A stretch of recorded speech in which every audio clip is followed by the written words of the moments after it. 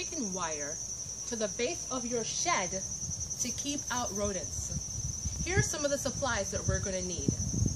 First, we have our chicken wire. We have a staple gun, or you can use your screws or nails, and a wire cutter. These are the different things that you're going to need in order to staple or nail your chicken wire to the base of the shed to keep out squirrels, skunks, and mouse, and other unwanted rodents.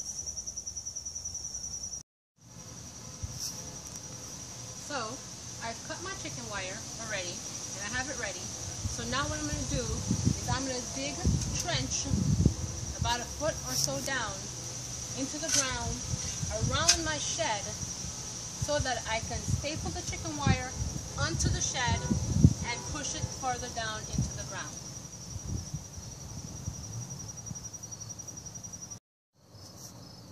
So here I've dug a trench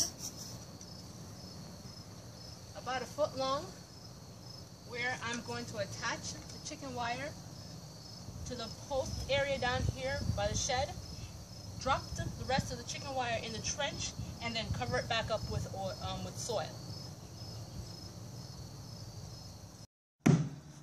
So what I've done now is I've nailed the chicken wire to the bottom of the shed using roof nails because the head of the nails are really broad. And so the next thing that I'm going to do is I'm going to cover up back this trench with soil. So what I've done here is I have completed the project. I've shoveled back the soil over by the trench and I've covered it. And so there you go, installing chicken wire around the shed so that it will be rodent proof. Enjoy.